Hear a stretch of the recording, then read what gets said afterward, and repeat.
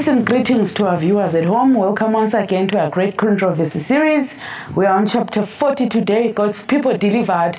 Throughout the series, we've been looking at the trials that God's children have been going through, prisons, death, martyrdom. But today, we sit here with a promise of God's people being delivered. With me here today in studio is Brother Brighton, Sister Mpofu, Brother Mioli, Brother Mutle. I'm Sister Ngube, your host. Shall we bow our heads and pray? Brother Brighton will pray for us. Let us pray. Our dear and kind Heavenly Father, thank you for granting us this opportunity to meet and discuss your word. May you please help that all proceedings bring glory and honor to your name. What you ask on top of it all is that you forgive us our sins. In Jesus Christ's name we pray. Amen. Amen. Thank you, sir. Today's chapter opens with the scene of God's children again in trouble, though we see deliverance towards the end of the chapter, but it opens with the continuation of God's children being in trouble. Our opening paragraph today says, when the protection of human laws shall be withdrawn from those who honor the law of God, there will be in different lands a simultaneous movement for their destruction. So basically, the children of God are in trouble again. Now there are no human laws, no state laws that can be that protect them. They have been removed. That means they are left on their own with their God, and their enemies are now allowed to go all out and destroy them as they please. So in other words, because they honor the word of God, there will be a movement in all lands that works towards their destruction because they honor the law of God. And we're already seeing that happening. Slowly, the protection from the justice system, it's slowly withdrawing from protecting God's people. Yes. And also, still on the very same topic, let's open our Bibles on John chapter 7, verse 7. The world, this was Jesus speaking to his disciples, and also us, as we are also his disciples. This applies to us as well. Yes, sir. He says, the world cannot hate you, but it hates me because I testify of its evil. The main issue here is the law of God. The law of God exposes the evil of the world. So now that is why the children of God were being hunted, all this martyrdom and all this and that, because of the what? The character and the law of God. Nothing else. The righteousness of Christ. For the love of Christ is enmity to the world. Yes, sir. But just like the topic of the chapter says, God's people delivered. You know, it's actually something beautiful to consider that when we started the controversy, the book, The Great Controversy, we're talking about reformers being persecuted. We're talking about all the history concerning the word of God. But as we are drawing to the close, we find topics like God's people delivered. As we delve into the topic, we'll then realize that not all hope is lost. For as we are reading, the book will tell you that as they were in prison, as they were beaten, as they were held as enemies because they kept the law of God, it was at their darkest hour that deliverance came, which maybe must be a word of encouragement to someone out there today. At the darkest hour, God will not fail us. He might leave, we might suffer for a while, but joy comes in the morning. For the book itself is testimony to that. Although we go through some trials and tribulations trying to uphold the law of God, when dark times come, we should not forsake the law of God, but we hold even long. I was listening to another pastor yesterday. He says, you see, the midnight deliverance finds us worshiping. We do not worship because it's now midnight. The deliverance comes at midnight, but the worship precedes the deliverance. Before the deliverance arrives, the worship comes. And so we will worship even when things get dark. But we know that deliverance will come at midnight. Worship will not start at midnight. Worship starts before. But wait for deliverance, for even in the darkest hour, then deliverance will come. And perhaps let me hasten to the supernatural, or rather the metaphysical roots of the controversy. And that's where we see Lucifer as a covering cherub. And covering cherub, when we look at Israel's Hebrew cultures, that's the sanctuary. They used to be on top of the mercy seat. And they would look towards the inside of the receptacle of the law, meaning that the covering cherub would protect the foundation of God's government, Yeah. which is the law. And those who are citizens of heaven, but still on earth, they keep the commandments of the government that rules their lives. But the controversy will be between the government of this world, the powers of this world, and the government of God. And we know that the antagonist force is using the state. The antagonist force is using the power of this world to oppose the law of God. It's central to the conflict. The final cosmic conflict is attack on the law of God. And that is what we see. And those who keep the law will come under attack. The law of the state will crush them because they keep the law of God. But the good news is the title of the cover itself, which is the title of the chapter. God's people will be delivered. Before they even try to sigh against the children of God, the one who rules them as the master of the government that presides over their lives will come through for the children of God. You know where the beauty of it lies? Yes, sir. The ones who were persecuted by the law, because of the law, they are then saved through the law. Yes, sir. For it is written, page 636, sorry, the great controversy. It reads, and again a voice, musical and triumphant, is heard, saying, they come, holy, harmless, and undefiled. They have kept the word of my patience. They were persecuted for this word. Yes, sir. But he who is the King of Kings, when he arrives, sir. Yes, he sir. says, behold, they come, holy, righteous, and undefiled. The law they were persecuted for is the law that qualifies them to inherit the kingdom of God. Amen. Amen. Still on the very same chapter, there's something that you can easily overlook it, but it's the key of the whole thing. I'm going to be reading there. It says, where it starts with the shouts of triumph, cheering, and impersation, throngs of evil men are about to rush upon their prey. When lo, a dense blackness, deeper than the darkness of the night, falls upon the earth. Then the rainbow, shining with the glory from the throne of God, spans the heavens and seems, now this is the part I want us to pay attention to, and seems to encircle each praying company. See, prayer is our key foundation as well. Because reading and keeping the word of God and the law of God, it must be resuscitated with prayer. So now, as the viewers are watching at home, because even right now, most of the viewers are undergoing tough times, but they must never, ever neglect to pray. Yes, sir. Mr. Myodise, are you saying that if we pray in conflict, if we pray in tribulation, we have God's special protection? Now, I want us to look at this. The deliverance of the children of God does not happen like a simple event. Yes, ma'am. There are signs and wonders that happen to show that the king is about to stand from his throne to come and deliver his children. Yes, ma'am. Now, I will read a small paragraph that the writer wrote. It says, there is a mighty earthquake, such as was not seen since men were upon the earth. So mighty an earthquake and so great, the firmament appears to open and shut. The glory from the throne of God seems flashing through. The mountains shake like a reed in the wind, and rugged rocks are scattered on every side. There is a roar as a coming of a tempest. Before the Savior returns, there are signs that show the owner of the creation is about to arrive. There's a part where she writes, it's as if the foundations of this very earth are being shaken. The one who founded them is allowing them to shake because he's about to return. You know, another thing that is interesting on what she has just said, I love this part when Sister White says, the tokens of deliverance.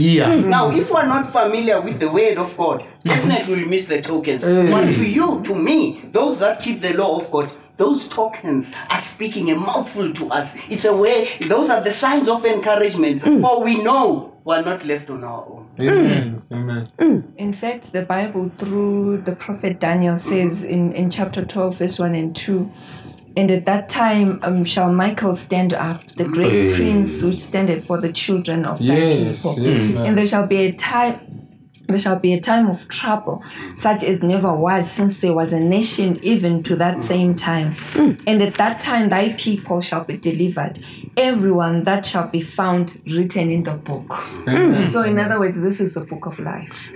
We know that there are many books in heaven, Yes, ma'am. but the main one that we look at is the book of life. Yeah. Where all the names of the people who are going to be saved are found. They were told that these are the people who are actually delivered. Amen. In verse 2, it says, many of them that sleep in the dust of the earth shall awake, some to everlasting life, and some to shame and everlasting contempt. This time it's going to be so much trouble. The Bible says it has never been seen before.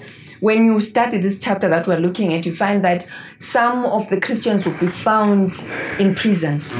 So some Christians are yet to go into prison for the sake of the gospel, just for keeping the law of God. And it goes on to say some are found in the mountains, hiding in forests. So that time is coming when we will have to go and hide with our families, with our children in mountains and forests, because it will be a time of trouble that like it has never been before. But anyway, there's hope because God's people shall be delivered.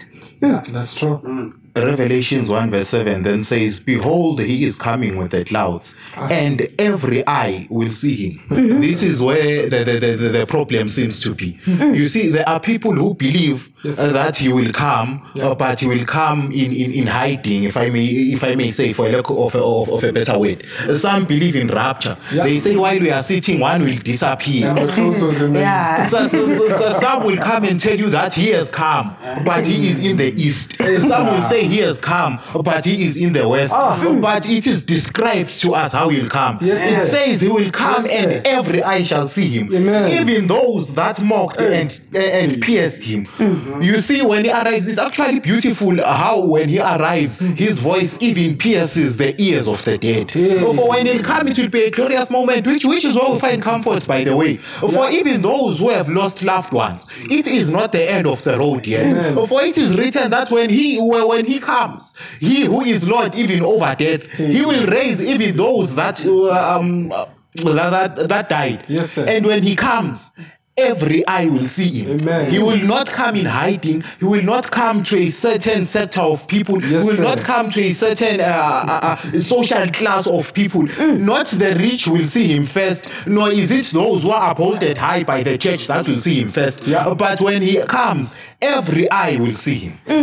Now, Revelations chapter 6 verse 12 says, and I beheld when he had opened the sixth seal, and lo, there were great earthquake, and the sun became as black as sackcloth of hair, and the moon became as blood, and the stars of heaven fell unto the earth, even as a fig tree casteth her untimely leaf figs, when she is shaken of a mighty wind, and the head.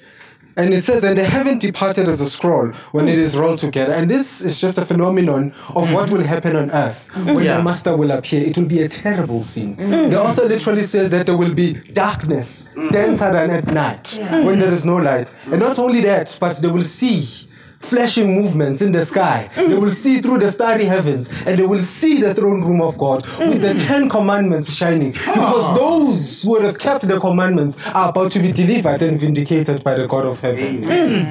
Basically what we are saying, we are sitting here today describing what the human mind cannot really comprehend of the last events that are about to happen before our Master returns. I like the part that you touched when he says, even the 10 Commandments, it's almost like a video that plays in the sky, so that those who had deliberately chosen to oppress the immutable law of God see it as it is. As he delivered it in Sinai, the very same hands that wrote the law shall open the law for the inhabitants of the earth to see and judge themselves before he returns. Thank you so much, viewers. We shall take a short break. Please stay with us. We'll be right back.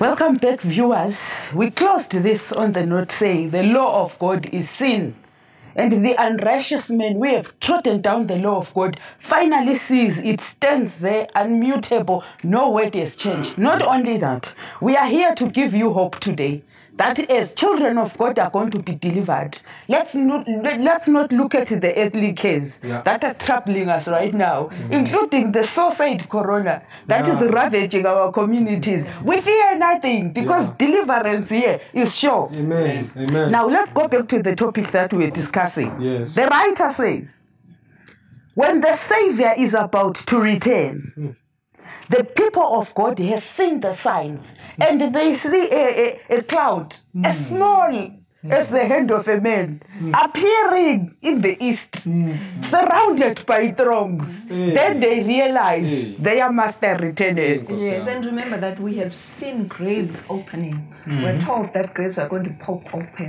Yeah. And we're told that Jesus is going to stand there and say, awake. And those that hear him, their graves open and they will come out. Viewers, I would like to say this at this point, that those who have learned to listen to the voice of Christ when they were still alive, Yes, yes. they are the only ones who can recognize it from the grave. Yes. It's not going to be possible for you to start recognizing a voice that you never listened to. Yeah, When you are that's true. alive, now that Yeah. you're dead, then you suddenly hear it. So we'd rather start learning to listen to God, Jesus' voice now, when we're still alive, so that we will be able to recognize it from the grave when it says awake. Amen. Yeah, also in John chapter 10, Jesus there says he is the shepherd. And as he's coming to the fold, the sheep that are in the fold, they hear his voice. And then they do what? They follow him. Now the question is this. You know, as children of God, we should only be hearing the voice of our master. Nothing else. Not look at what the so-called churches are saying, but everything that they say, it must be validated by the word of God. Nothing else. Absolutely that. And then it says here, all who have died in faith of the third angel's message came forth from the tomb glorified. You know, when the word of God says, for God so loved the world, so much that he gave his only begotten Son, so that whomsoever believes in him should not die, but have eternal life. You see, with us, since we trust in our Master, we fear no death at all. Because our Master has already overcome the world and death as well. That is why now, the children of God, it was easy for them to uphold the law of God, irrespective of the circumstances. So the viewers at home would like also to encourage them that, hold on, the word of God says, these are the last days. Cleave. Cleave. Don't hold. Don't let Cleave. go. Never let go into the word of God. Amen. Amen. Amen. And when we look at Matthew chapter 24, verse 29, it says, immediately after the tribulation of those days shall the sun be darkened, and the moon shall not give her light, and the stars shall fall from heaven, and the powers of the earth shall be shaken. Verse 30 says, and then shall appear a sign of the Son of Man in heaven. And then shall all the tribes of the earth mourn, and they shall see the Son of Man coming in clouds of heaven with great power and great glory. Now what we are seeing here is the terror of the wicked. Okay, Carol, you've just said it right. We are looking at the terror of the wicked. Yes, now, ma'am. I want us to look into that. The writer says, those who derided his claims to be the Son of God are speechless now. And she draws our attention to all of them throughout the ages. She says, Herod jeered at his royal title, mocking with the soldiers, putting a crown of thorns on his head. Those who put the nails in his hand will have a moment to look at him and bow and say he's the King of Kings. Those who smote him, those who made fun of him, even the very Jews who cried, crucify him, everyone shall be given a moment to look at the Son of God. I want us to look at the people who have looked down at the word of God throughout the ages. Let's speak to that, please. What happens on this great day? Instead, the writer says it is impossible to describe the horror and despair of those who have trampled upon God's holy requirements. He says language can't even describe the horror and the despair. The Lord gave them his law. They might have compared their characters with it and learned their defects while there was yet an opportunity for repentance and reform. But in order to secure the favor of the world, just listen to this. In order to secure the favor of the world, that's the only reason that they set aside its precepts and taught others to transgress. How many times, viewers, do we seek the favor of the world at the expense of God's law? Yes, ma'am. How many times do we choose temporary material things over the law of God? Amen. Amen. As you go down in that very same paragraph, it then says, now they are condemned by that law which they have despised. I love how it keeps bringing us back to the subject of the law. For when that day is described, the writer says, then there appears against the sky a hand holding 2 tablets of stone folded together. Maybe this is something to realize. While we are on earth, we live under the law. Those who do not take heed of the law, it is said that a day of doom is impending. And when that day comes, God will take those who are faithful to the law, and as he takes them to heaven, a hand is seen and it appears against the sky. The hand is still, mind you, still holding 2 tablets. The law is not that does not get done away with, my brother Karabo, if I can explain. Some say the law was done away with when Jesus Christ died on the cross. But the writer says even at the second coming, a hand is seen still holding those 2 tablets. Allow me to say, we do not live in a lawless world, and we are not going into a lawless world. For this world will be judged through the law, and that very same law we are going to keep even when we're going to heaven. For as we read earlier in the preceding chapters, it is explained that the law is the transcript of the character of God. So the law does not change. The law is unchangeable. Hence, even when we go into heaven, this very same law still ushers us into heaven, and this very same law we will live by in heaven. In fact, Mrs. Ellen G. White, she wrote, she says, the law of God is as immutable as the throne of God. It says the precepts of the Decalogue are as immutable as the throne of God. Now, when Jesus reaches mid-age, being our king that he is, that's when he shines. Arise, ye that sleep, and they hear him. Graves are open. Look at the ministry of angels. Angels, he then says to the angels, gather ye my children. You know, when the writer says, she almost draws a picture, a story picture for you to see. Angels are running back and forth, children to mothers, husbands to wives, you know, brothers to sisters, those who lost their dead in Christ. All of them, the angels are busy placing every member of the family in order. Good people, it is imperative that families make it to heaven. You don't want to wake up and some members of your family are not there. You don't want to wake up and start asking where your spouse is, where your children are. Here is a call to us today. Everybody go and gather your family. Make sure all your family members make it to the kingdom. Yes, ma'am. Yes, ma'am. And all those will be subject to the kingdom of eternal life are those who accepted Jesus Christ as Lord and Savior. I'm talking about people who chose to suffer than to betray Christ. I'm talking about people who went through trials, bitter disappointment, suffered, I don't know how to put it, beyond measure. But one thing that I got when I was reading this chapter is that before a crown of glory, Ellen White once says that, comes a crown of thorns. And our tribulations, our challenges, our harsh afflictions are our crown of thorns. But for us to put on the crown of thorns, we must put on Jesus, because no one can withstand the trials without an indwelling Savior. Now that you mentioned the crown of thorns, you know, when the writer writes, she says the one who once wore the crown of thorns now comes with the crown of glory. I want you to realize that's something. The order. It's the second advent. He came before. And that's why, as we have explained earlier, there are those who recognize him as he comes. And they say that this is the very man that I pierced.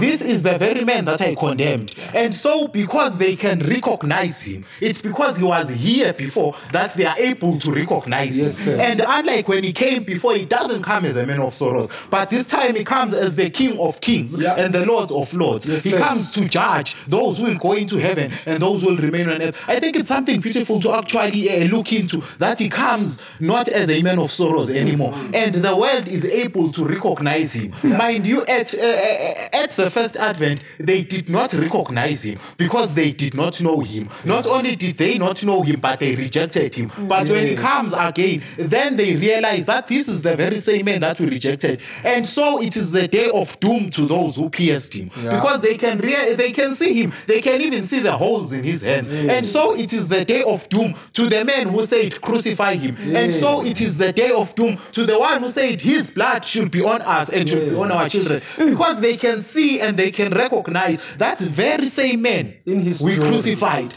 He is now coming not as a man of sorrows anymore, but he comes in glory. And in fact, what is interesting, my brother, is that every knee shall bow. Every tongue confess. So the interesting part is that whether you confess it now, that he's King of Kings, or then when he comes, When you are compelled. I would rather, viewers, you do it now. You declare now that he's king. You bow now, because you don't want to bow when it's too late, when he is come. Go ahead, Brother Mioli. There's something that I picked up. It's just a question to all of us. Can you imagine the scribes and the Sadducees when they see him, who he really Is those who rejected him. You know, that day is going to be the most painful day. The things that are happening now, they are nothing compared to that day. For the word says here, on that particular day, those that rejected him, that day, they will be the ones who will be calling on the mountains to fall on them. People on that day, they will be wanting death. As people are fearful of death today, on that day, they will be wanting to run away from his glory. Now, here is an interesting point. The writer says, all come forth from their graves, the same in stature as they entered the tomb. Now, people are resurrected. They come out in the same man. Adam being the first. It's as if they are standing in a line. There is comparison here. Adam is looked at. He's the tallest. He looks better than the rest of the creation. I'm sure Adam has a moment to look back and check how short the shortest is compared to him. When he sees that, the writer says, in a twinkling of an eye, then everybody is changed to wear immortality. Yes, ma'am. When that happens, now we prepare to ascend. We are going home. People, let's discuss the journey of going home. Maybe before we get there, I want us to realize something. As they come out of the grave, and there is a contrast, Adam being the tallest, it actually describes that he is just a little lower than the Son of Man. But yet he stands up, and he stands in contrast with everyone else. And then it says, then will people realize the actual evilness of sin. That he who was made first, compared to him who was born generations later, is now shorter, is now weaker because of the effects of sin. In fact, the writer says that Adam himself will look at us and see the results of what he did that day in the Garden of, and we're told that he's gonna cry because, as it says, we're told that Adam is actually 6 feet tall. So imagine a 6 feet tall man and our height now. We're told that he will look and cry as he sees the effects of what he did. Author says he presents a marked contrast to the people of later generations. In this one respect is shown the great degeneracy of the human race. So basically, Adam has that time to look back and see how privileged he was. Just like he cried in Eden when he saw the first leaf fall. So shall he cry when he looks at what sin has done throughout the generations. Good people, I don't want to talk about this and not be part of the throng. That will be there counted. So here, basically, this lesson is calling us today to take decisions, to confess now, like you said, that he is king, so that we are not compelled on that day when it is beyond control. Then we are so right. Like John in the island of Patmos to say, he who testifies about these things says, surely I am coming soon. Even so, amen. Come, Lord Jesus. Please join us after the break. Amen.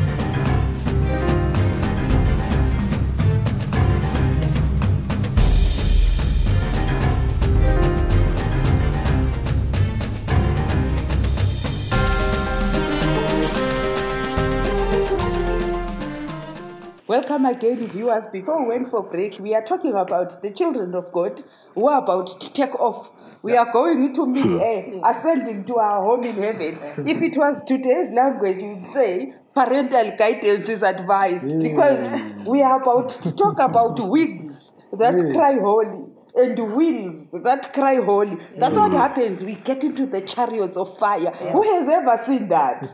And the writer says, the wings of that chariot will cry holy. So will the wings. Who has seen chariots that has wings? It's almost language that we can't begin to comprehend. But here we are, the children of God are ascending to the holy city. And when the writer explains it, she says that page 646, the first paragraph, Jesus opens wide the pearly gates, and the nation that have kept the truth enter in. There they behold the paradise of God, the home of Adam in his innocence. Then that voice, richer than any music that ever fell on mortal ear, is heard saying, your conflict is ended. Come, ye blessed of my Father. Amen. Inherit the kingdom prepared for you from the foundation God's of the people world. delivered. God's people delivered. You need to Finally. understand that the plan of salvation works towards only one end, restoring humanity. And we are told of the day that humanity will be fully restored. So it is say that Adam himself, after being exiled from Eden for so long, he will be returned to Eden, and he will once again have the pleasure of living and beholding what Eden was. I want you to realize that for me and you, Brother Karabu, who have never beheld Eden before, that day will be taken up to Eden, and we will realize and we will recognize how the earth was before sin, how the earth was supposed to be, how God intended us to live. And so God and Jesus and the Holy Spirit have always been working towards one aim, that is restoring humanity to what it was supposed to be. And hence we are told of this day where all of us will behold and will be at peace when we realize and we recognize the majesty of God and what he wanted us to be and the peace he wanted us to have. Amen. Come, Lord Jesus. Allow me to say. You are allowed.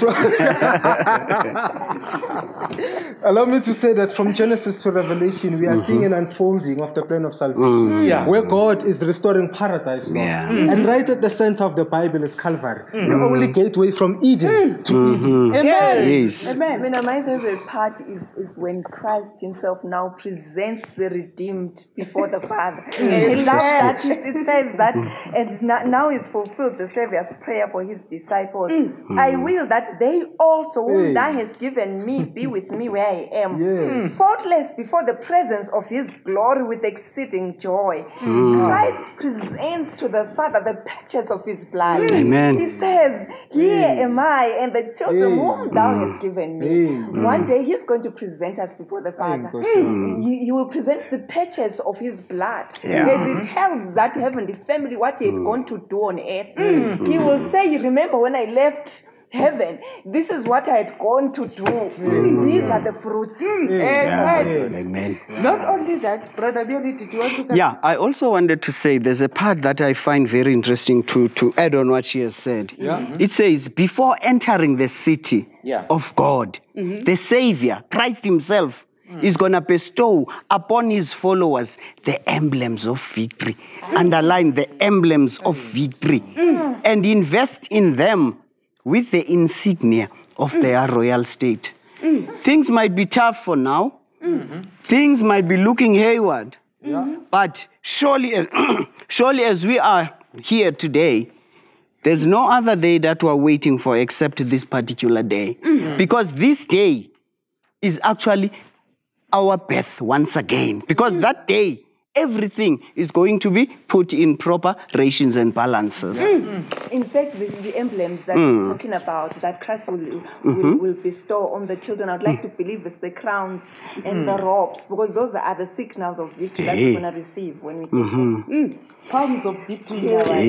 Crowns, Not just ordinary crowns. Straight from the master's head with our names on them. So he himself will put them You know? on hand. And then now, I want us to look at Adam. People have crowns now, palms of victory. He has looked into it.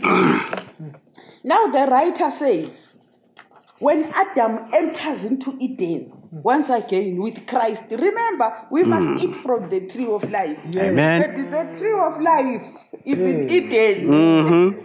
So Adam is taken again to his home that was taken away. He looks at it. The writer says when it's restored to him, it's more beautiful than it was at the beginning. When he gets there, the Savior will pluck the tree of life, where the angel with the sword once stood, so that Adam does not partake of the fruit in case he becomes a sinner continuously. Now the Savior himself plucks off the fruit, gives it to Adam. He should eat first.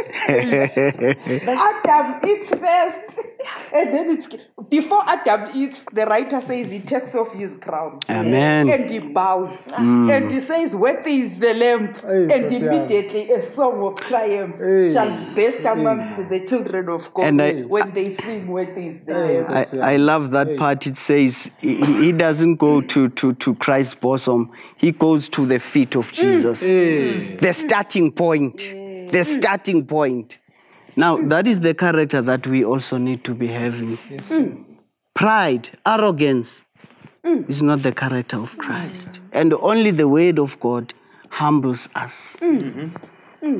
Because there it says, you know, if we would understand what Christ went through in order for us to be saved, it says here, the souls that have been saved by his agony and humiliation, and the redeemed will be the sharers of his joy, as they behold amongst the blessed those who have been won to Christ through their prayers, their labors, and their loving sacrifices. For you to appreciate how Adam reacts when he is restored in Eden, you need to understand one thing. There is one thing that Adam and Eve have or experienced that we did not experience. For them, Eden was first a home and then taken away from them. And so when the writer explains, she says, after his expulsion from Eden, Adam's life on earth was filled with sorrow. Every dying leaf, every victim of sacrifice, every blight upon the fair face of the nature, every stain upon man's dignity was a fresh reminder of his sin. You see, someone once said, for you to appreciate something, you have to lose it first. To Adam and Eve, this is the situation. Unlike all of us, they had been to Eden before. They had seen what God had in mind for human beings. And when they were expelled from Eden, and when they saw how evil and how not generous sin is, and then they longed to go back from whence they were expelled. And so when they are restored and they come back to Eden, then they see how worthy God is. Hence Abraham falls on the feet of Jesus. Hallelujah. And cries, worthy is the Lamb. Because to him, he understands what it was before sin, what sin has done to the earth, and how the sacrifice of Christ has restored us to what God originally had in mind for us. I think another interesting one, the author literally says, the Son of God redeemed man's failure and fall And now, through the work of the atonement, Adam is reinstated in his first dominion. He will be reinstated. It is first dominion. Amen. Another interesting point is that there is another group that interests me that is witnessing this. This reunion is witnessed by angels. The angels who wept when Adam fell. The angels who rejoiced when Christ resurrected in that day. We're told that they witness this and they remember, they witness the accomplishment of the redemption plan and they join in the song of praise. Now, the writer draws us into another very interesting scenario. This is the 144,000 standing as a square in the sea of glass. I normally call the sea of glass our first lay-by, official lay-by.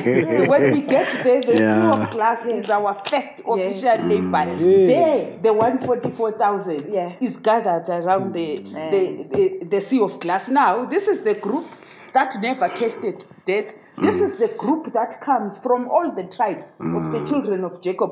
Honored was Jacob. Man, I'm so jealous of him right now. Because the Pelicans are named out of his children. And the 144,000, I think it's each 12. Comes from each gate the division of the 12 tribes. to make that perfect square. You know, my prayer is, I'm not saying, Lord, I want to be in the 144,000. I just want to be in heaven. Even if I have to watch them and see the beauty. But here is a group of people. That is the writer talks about, the 144,000. Paradise. Paradise, one may explain it. You see, when the writer explains it, she says it's a city 4 square, for its width is equal to its length. And at each face of the city, there are 3 gates, each, as we have explained, from the tribe of Israel. And so when John sees the city, and then he explains it, there is something beautiful that he says. That's Revelations chapter 21, the verse is 4. Revelations chapter 21, the verse is 4. It says, He will wipe away every tear from their eyes, and death shall be no more, neither shall there be mourning, nor crying, nor pain anymore.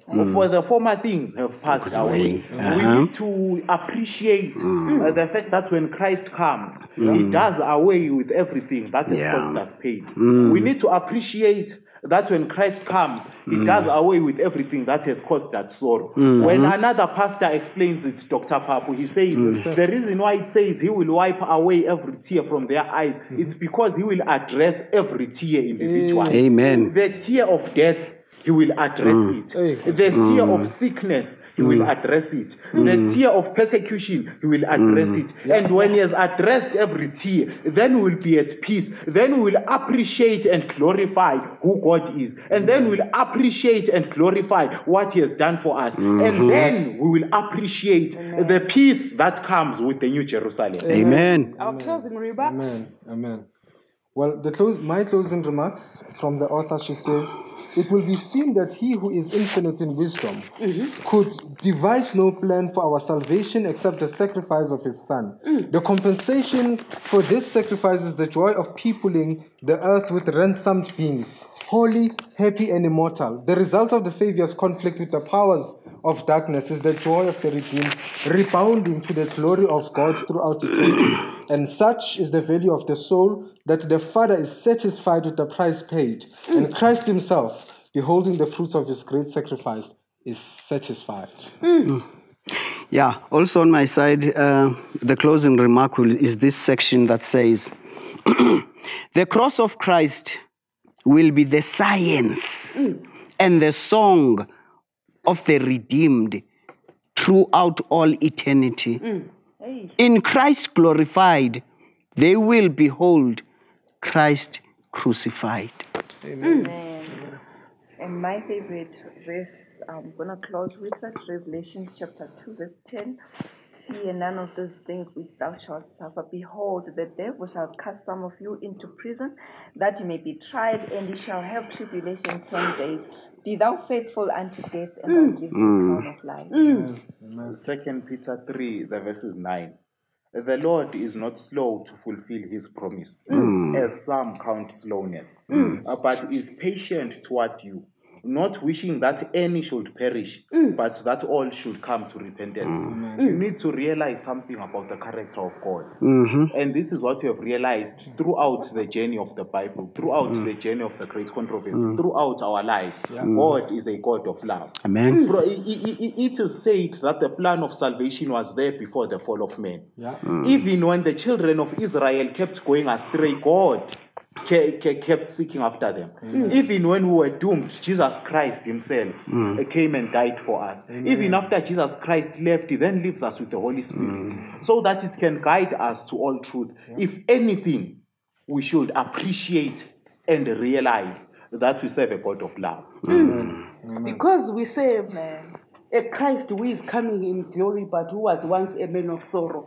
Sorrow we shall experience. Affliction we shall experience, but we have a hope that burns within our hearts. The hope of our coming Lord. He is coming soon. He will not tarry. I like the part when he says, he shall take us and present us before the Father as the fruits of his salvation. We are therefore justified to say unto him who is able to keep us from falling and to present us before the Father. We give him honor, glory, power, and dominion forever and ever. Shall we bow our heads in prayer? Oh, let's close our eyes. Heavenly Father, thank you so much, Father God, for your love, for your care. Stubborn as we are, Father God, but you are always after us, Father God, because you love us, Father God. You, as you say in the book of Ezekiel, that you don't wish for anyone to perish. You want every one of us to be saved. Heavenly Father, as you said also in the book of Genesis, chapter 4, where between the issue of Cain and Abel, you said to them, as you are saying to us today, that sin is crouching at our door. It wants to rule us, but we must control it. Only through you can it be controlled. Heavenly Father, help us so that as priests of the home, sibuyele into position with you, so that we become priests of our homes once again. That can only be done through you, and you alone, Father. Heavenly Father, we praise you, we thank you, in Jesus' name. Thank you for being our hope. Amen. Amen.